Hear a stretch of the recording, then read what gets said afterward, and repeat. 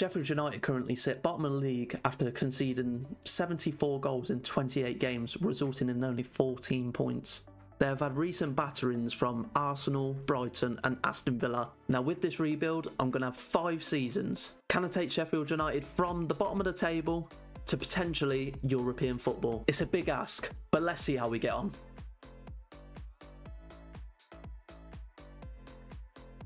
Right, so at the point of taking over Sheffield United, they're not in the best of states at the minute. We've got media prediction of 19th, only 3-star reputation, so we'll struggle to bring some players in, as should be expected. They are a team that has been very up and down. Prem in the early noughties, then hadn't been up there for a long time until when Chris Wilder first came up, and then they've just got back again after that. After they spent 2 years in the Premier Division. Finances don't look too bad, 8 million plus, but we've only got 500k to play with to try and buy some players and bolster this squad out to try and stay up in the first season. Our current wage spend is only 700k, which is probably one of the lowest in the league along with Luton. Debt's not looking too bad, so we shouldn't have to worry about that. So this is a squad that we've got to play with. If I was to pick a standout player out, it would probably be Gustavo Hamer, who they've just got from Coventry at the end of this season, at the beginning of the season. Along with him, maybe Cameron Archer, just because of his high finishing stat and composure. But obviously some of his other mentals, like anticipation, it's a bit low, but the pace is quite good as well. Ben Brenson Diaz in as well.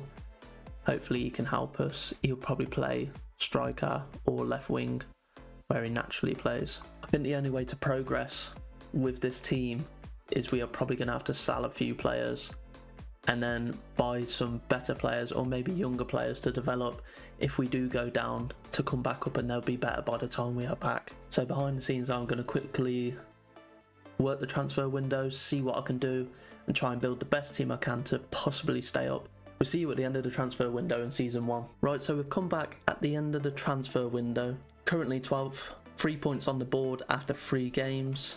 As we can see, we won 2-0 against Crystal Palace away from home. That's a great result. Then the next 2 results is a 1-0 loss to Arsenal and a 1-0 loss to Man United, which in this first season I'm not going to absolutely hate on, because that's not terrible results. I know they are losses, but they're not the worst losses in the world. Losing to Rotherham in the Cup isn't the best, but obviously it's probably better if we go out of the Cup early just to focus on the league.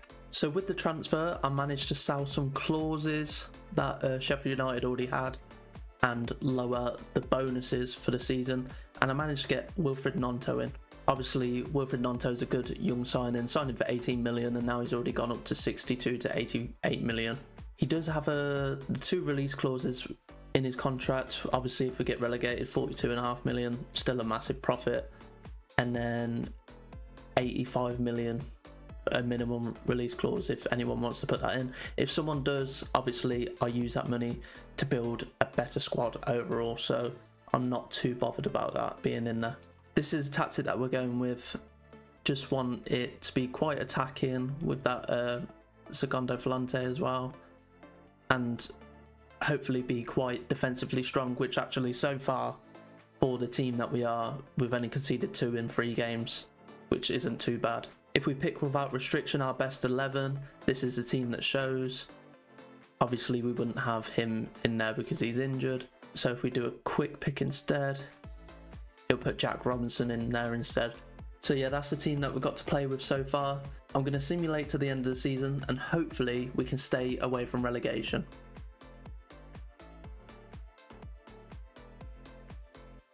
Right, so we're at the end of season 1 now, and we've actually managed to stay up. We've got the magical 40-point mark. In the first season, that's amazing for Sheffield United. We've finished 11th. Luton are up there with us as well with 46 points, which is amazing by them. The 3 teams that have gone down is Burnley, which are expected, Forest, and Bournemouth as well on 19 points, which is a bit of a surprise considering they've got some decent players there with them. Due to this quite high finish, we've actually got a 43.5 million budget for next season, which will massively help improve the squad. Looking at the squad now, our highest top goal scorer was actually our defensive mid, who's probably that Segundo Volante. Sousa was playing there, and then we've got Cameron Archer with 9, who's playing up top. Average rating is extremely low, but did the job. We stayed up. My other striker, Rian Brewster, not very high either. The highest average rating in our squad was Gustavo Hamer, who actually played quite well. 7 assists is quite good with 1 goal. Nonto didn't do too bad, got 6 and 7. Average rating isn't great, but looking at the other 2 competitions, we actually got knocked out by Derby County, so League One, and Rotherham United, who have probably just been relegated, or they've actually stayed up, but in real life who are bound for relegation already, bottom of the championship. So not great in the cup competitions, but in the Premier League we've managed to stay up, and let's just improve the team for next season. So I'm going to have a quick play around in the transfer market, and then I'll see you at the end of the transfer window set up for season 2. So we've come back after the transfer window, and so far we've got 4 points out of 4 games, which is quite good. Let's see the fixtures that we've played. Lost 1-0 away to Wolves. It's not the best, not the worst. 1-0 at home to Crystal Palace with a late, very late winner. We then drew 2-2 away to Newcastle, which is a pretty good result. Won in the Carabao Cup 1-0 with a late winner again, and then lost 3-0 at home to Man City, which is going to happen. The first signing we've made is Morgan Gibbs-White, and we've managed to sign him at a decent price as Notts Forest got relegated. Signed him for 25 million. So far he's played okay, he's got 1 assist. Probably needs a little bit of time to settle in, but he will get better. Next we signed Sardella, who's a very versatile defender, can play left back, right back and centre back. Very capable at all.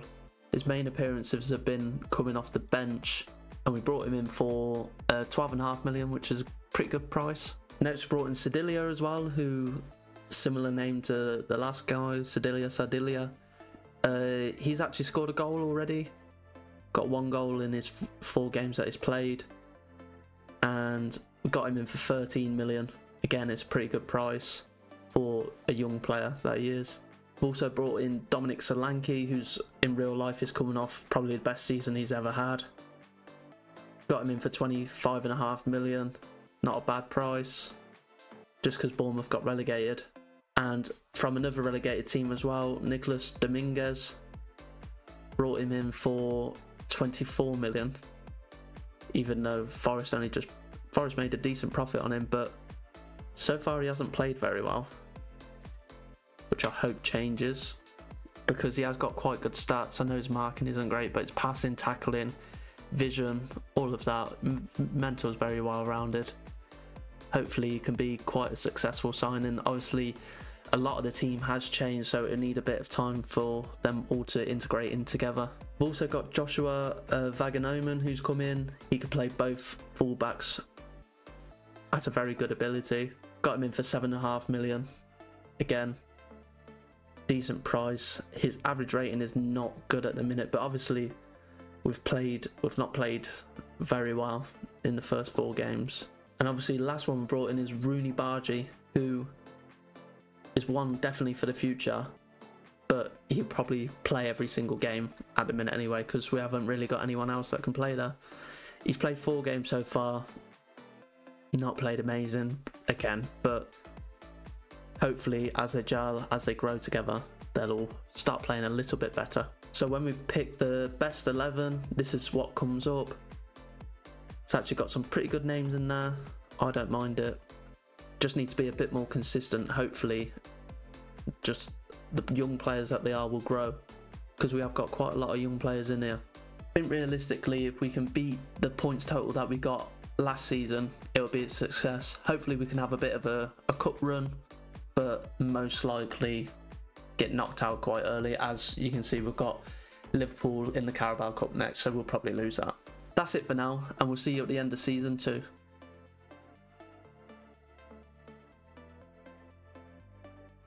Right, so we've come back at the end of season 2, and as you can see, slight improvement. We've got 53 points, only 3 points behind 8th, which is the Conference League, so European football is just within touch. We actually finished with a positive goal difference as well, which is a major improvement on last year. Taking a look at the other competitions, we actually made it to the FA Cup semi-final, so it's a Wembley trip, but we were knocked out by Nottingham Forest, who, if I remember correctly, yeah, they were relegated last season. So that is quite disappointing. We could have had a final. They only lost 1-0 to Chelsea as well, so maybe I could have got a win there and potentially got Champions League, not Champions League, Europa League football. So lost on extra time, Oh, and they scored in the 92nd minute as well to take it to extra time. That's disappointing. We were knocked out in the third round by Liverpool in the Carabao Cup, which I did expect. Looking at the stats for the team for the season, Cameron Archer got 22 goals, which is pretty good in 40 games. 2 assists, average rating's okay. We still haven't got any green ones yet. Sousa was close with 30 games. Nonto and Morgan's Gibbs White as well, also close. I'm actually very surprised at how many little games Solanke played. Only 3 goals as well, so maybe, I don't know, considering he wants to leave, he could actually leave in the summer, which ideally wouldn't want, but Cameron Archer just obviously seems to be playing quite good, and he is a team leader now as well. And obviously his stats as well are pretty good. 17 finishing, 16 composure, 16 off the ball, so it's actually, I don't know, 19 goals in the Premier League as well, so you can't really complain. Looking at the finances, obviously the overall balance at the minute is quite healthy, and that has given us 63.5 million to play with for next season, and a little bit of room in the wage budget. We'll probably have to adjust that, but yeah, that's definitely enough to improve the team. Hopefully we can improve it and maybe break into the European spots next season. We'll see, but gonna go away, go into the transfer window, spend all that cash, and we'll see you at the end of the transfer window at the start of season 3. Right, so we'll come back at the start of season 3, and I think it's fair to say we've had quite a big transfer window. First, we'll look at the players that we got out. I had to sell Ahmed Hodzic because he only had 1 year left on his contract and he just wouldn't speak to me about a new contract, so I had to get rid of him. 30 million we got for him, which is massive profit from what we bought him for. Also let go of Tom Davis as well, just because he weren't up to the standard and he wasn't really playing. Got 10 million for him. Jayden Bogle's gone, only 1 million. It's just he wasn't anywhere near the standard. Traore as well has gone for nearly 6 million, bit more money recuperated.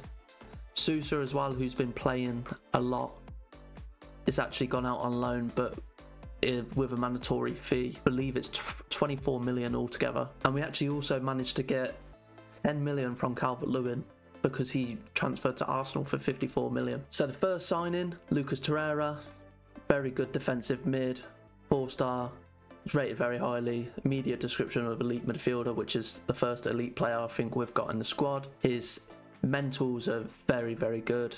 Physicals as well, except from pace and strength, are a bit low, but the others are obviously quite good.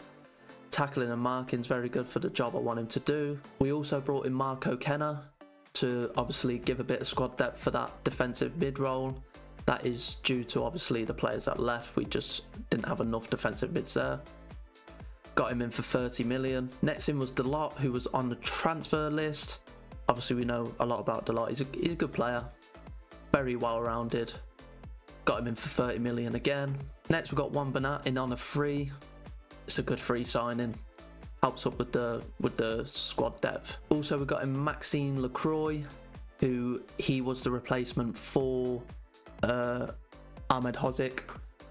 And yeah, obviously we know he's quite pacey, good height, wins a lot of headers, he's got good rounded stats, and we got him in for 25 million, which is obviously sold Ahmed Hodzic for 30 and bought him in for 25, so gained 5 million there. And the last signing is probably the strangest signing I've ever made. We've got Lamine Yamal in, obviously Barcelona WONDERKID. He is probably one of the best WONDERKIDs on the game. managed to get him in because he wanted to leave Barcelona because he weren't playing enough. And he obviously wanted to just come to the mighty Blades. His stats already at the age of 18, obviously greens all over. He is sensational. So far in the league, he's played 3 games and got 3 goals. And his average rating is skyrocketing. He's doing very well. So far in the Premier League, we've actually done quite well. We've got a away win at Newcastle, which is massive. That's a big win for a team like us if we want to start pushing for them top 8 positions. 1-0 loss to Chelsea. Didn't really play very well, but it happens. Obviously an easy win at home to Carlisle in the Cup. And then 3-1 away to Aston Villa as well, which is another great win. So far this has us 9th in the league. Obviously 2 wins out of 3. Can't really complain with that. I have slightly changed the formation for this season. I've changed the ball winning midfielder to a halfback just to help this defensive solidity, and we've changed the cam to a second striker and put it over towards the right and the striker over towards the left, just so it's like a asymmetric 4-2-4 like it says up there. Hopefully this can help penetrate obviously these spaces, leave gaps for this runner to go in, who's most likely probably Gibbs White, or another signing we made was Facundo Torres.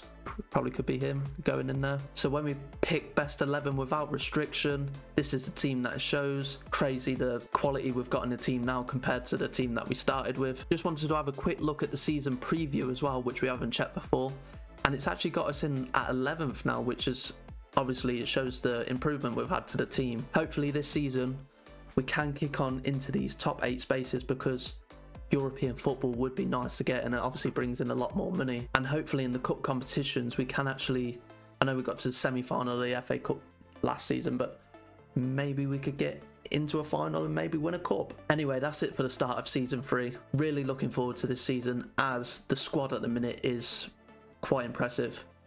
I'm looking forward to see how they grow, how they perform, especially Yamal. He's done amazingly so far already. So yeah, I'm going to sim to the end of the season now, and then we'll see you at the end of season 3.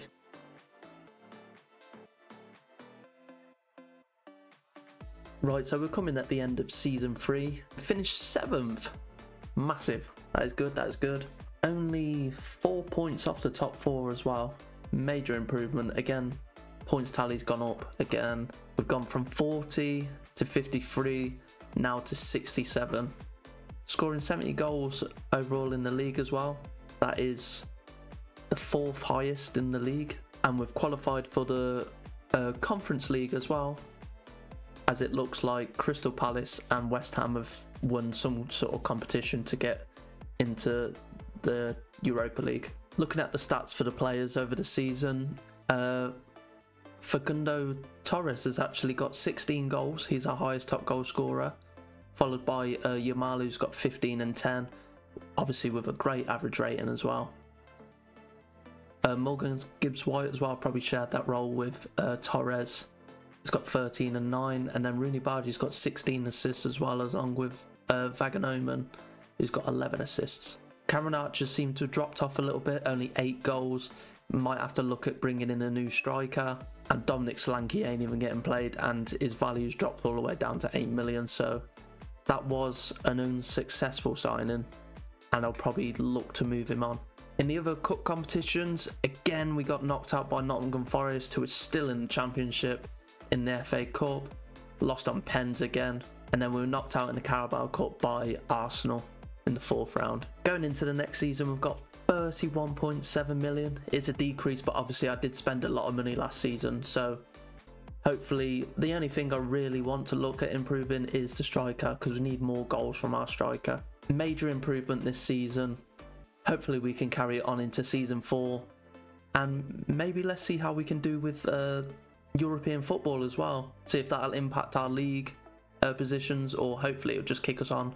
Maybe we could even win it, because it is the Conference League. Might be one of the better teams in there, and then get into the Europa League for season 5.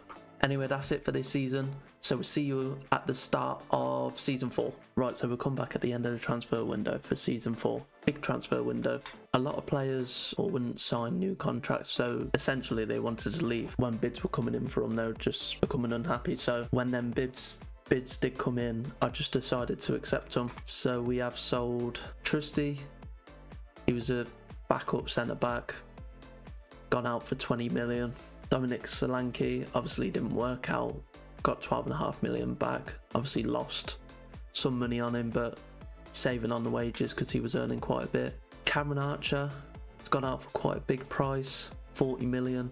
It's just after last season he didn't get too many goals, didn't play too great, so 40 million for him is a good price to get.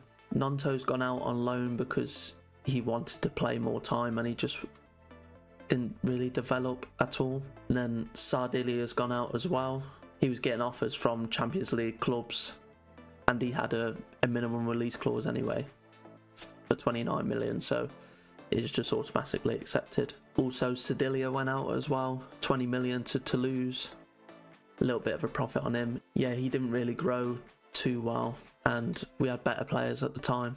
So on the ins we had a lot of defenders to replace and we brought in Kevin Danzo, big strong centre back, does the job. He's got some European experience as well, playing for Lens. Callum Doyle, young English, he's a good ball playing centre back as well and is quite versatile, can play left back as well. Then brought in Tammy Abraham as just a backup striker because I believe with his height and his pace he would actually be better than Cameron Archer, and he was a decent price, 16 million.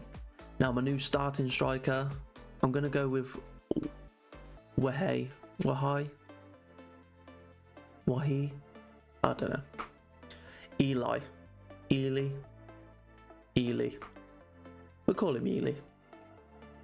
Brought him in, got good finishing, good composure, good pace, everything for an advanced forward that you want he has got. Hopefully he can start well. He hasn't got a goal just yet, but we haven't started great this season. Gotten a new goalkeeper, Atubolu, as well from Leverkusen, and he has only just joined from Freiburg the season before. He's got some very good stats, so I just compared him to the keeper that we had before and he looked loads better overall. Luke Thomas is a backup left back to replace Bernat, who retired. Van Heck as well. Brighton got relegated and he looked like a very good centre back. Looks very strong. Mentals are very good. Green's all there. Tackling obviously very good. And not too much of a bad price. I know 50 million is quite a lot, but realistically it's not a terrible price. And then we brought in Missouri as well for the backup right back, or rotating with Dalot. And then Serge Gnabry as well, cheap price. He's only on 26k a week. It's just a bit of experience and quality to bring into the side. And added bonus, he is homegrown, so it helps with the registration rules. So yeah, we haven't started great so far. 2 losses to begin with in the league. That one at home to Forest is very disappointing, considering if we check the stats, we absolutely bombarded them but just couldn't finish.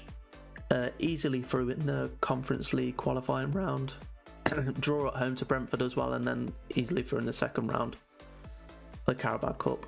Tactics staying the same after how well we did last season. And if we pick without restriction, this is the team that it shows us. Obviously Vaganoman's out injured at the minute, but I would like to think this is a strong team. Hopefully we'll kick on a bit more from how we've been playing. Obviously Yamal's been playing well, but most of them are in the Conference League games. Yeah, the team looks strong at the minute. Hopefully we can turn around our poor start and kick on. Just want another improvement, so maybe we can hit the 70 mark. Hopefully win the Conference League and then get into the Europa League for next season as well. So yeah, that's it for the start of season 4. Going to simulate to the end now, and when we get there we'll check back in.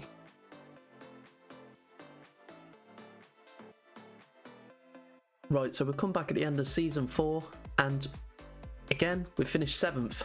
It's hard to break into that top 6 with all these great teams here. Unfortunately we have got a points decrease, but I think that could be due to getting further in other competitions. Obviously more players would have been tired. So looking at them competitions, unfortunately we couldn't win the Conference League. We lost to Atalanta in the semi-final, and then they went on to win it against Standard Liège, which I probably would have hoped to win that game. Yeah, unfortunately we just couldn't get past them. Who did we beat along the way? We beat Benfica 6-3 on aggregate, which is probably a better team, and Lausanne from Switzerland, beat them very convincingly 8-1. Looking at the league phase, I won 5 and drew 1, and obviously Benfica won all 6 and then I knocked them out. FA Cup, 4th round by Chelsea, can't help it, sometimes it's luck of the draw, and runner-up in the Carabao as well. Nearly got a domestic cup in for Sheffield United. Who did we lose to? Arsenal 2-0, that's a tough one. So looking at the stats for everyone this season, Yamal had a great season, 19 goals, 24 assists, amazing average rating. Facundo Torres as well had a great season, and also Rooney Bardi, so that sort of freeing the attacking midfield position along with Morgan Gibbs-White. Ely had a great season as well, 23 goals. Hopefully next season get a bit more with a bit more progression. So obviously in the final season we'll have the Conference League to play for again. If we can win that, I think for Sheffield United, considering where they were in season 1, it will be a massive success. The aim for me is to win either a cup competition or break into the top 4. If either of them are done, I would say this is a good rebuild, really good rebuild. We're going to move on to the transfer window now, so we'll see you at the start of season 5. Right, so we'll come back at the start of season 5, and we've actually had quite a bit of a quiet transfer window by my standards. So brought in Harvey Elliott, not a bad price, just on the transfer list, and Onana, not a bad price as well, just for that Segundo Volante role, and then Harvey Elliott as backup. He's very versatile, as you can see, play all over the midfield. Yeah, and then Onana can play centre mid and DM. So yeah, we've spent 70 million in, but we've actually recuperated 101 million with Nonto Torreira going to Al Hilal, 60 million. Gnabry wanted out, so had to sell him. So far it's been a bit rocky. Obviously it started well with 3 wins and then got absolutely battered away at the Emirates. Then won again in the second leg for that, for the Conference League, and then went to had Man City at home and unfortunately lost 3-2. And we're also already at the Carabao Cup, lost on pens to Coventry, which is not good. Gonna try a little bit something different for the last season, just to mix it up. Gone to a 4-2-4, support role of the target forward, just so he could play to these 3 around him. Deep line playmaker on defence, gone for an inverted fullback at left back, obviously on defend, and then the wing back on the right back being on attack.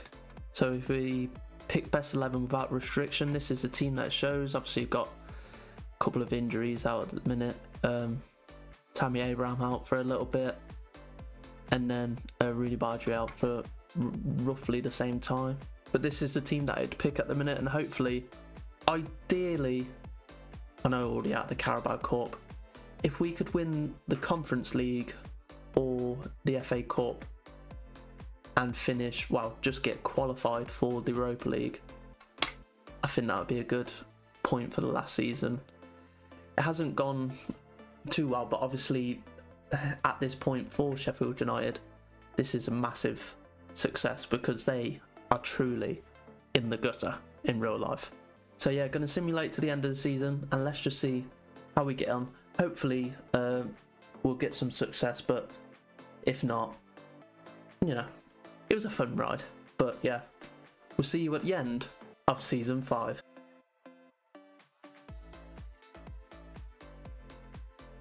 So we've come back at the end of season 5, the final season, and I'm very, very, very happy with it. We have actually finished 5th, which is the highest finish we've finished so far. Just above Newcastle, 1 point, only slightly off the top 4. But if we look at the league table, we've actually qualified for the Champions League due to the coefficiency, so that's massive. Massive, massive, massive. So we know how we've done in the league. Let's see how we've done in the other competitions. And it's a massive success. We've won the FA Cup. We've won the Conference League. We got knocked out by Coventry in the Carabao Cup. Not ideal, but it's one of them. Just beat Wolves in the FA Cup. Got to the semi-final themselves in real life, so they're a good team. In the Conference League, we beat Olympic Lyon 1-0 in the final. So we've gone one step further than we did last season. Had Shamrock Rovers in the semi-final, beat them convincingly 8-4. Sorry, 8-1. Arunca from Portugal. Bruno Lage is their manager. Beat them 9-1, 6-0 at their ground. And in the FA Cup, we beat Liverpool in the final 4-2. Beat Arsenal on penalties. Beat Chelsea on penalties. So that is a place in the Champions League and 2 trophies to finish off the rebuild. That is fantastic. If only there was a way I could play more on this save, because it's just about to get interesting. Looking at the squad for the season, Ely had a great season, 32 and 14 assists with a great average rating. Yamal, 22 and 21 at the age of 20. Honestly, he's a fantastic player. He's now considered a 5-star player. He's been getting Young Player of the Year every year. He's fantastic, honestly. Tammy Abraham had a great season. So obviously going to the 2 up front had quite a big effect on the team. Torres, again, another great season. Where did he mainly play? He played up front and left wing. He even had a game at target forward. Yeah, major improvement this season. Team's just doing a lot better. It's good to see. So after making this tremendous progress, finishing top 5 to get Champions League and winning our first 2 trophies, is this the end of the rebuild? I personally would like to play it more, but it's up to you. If you want me to carry on and do another 5 years in this rebuild, make sure you like this video. If we hit 20 likes, not a lot, but if we hit 20 likes, I will do another 5 years with Sheffield United. And if you manage to get to the end of the video at this point, leave in the comments a team that you want to see me rebuild next. That's all for this video, and I'll catch you in the next one.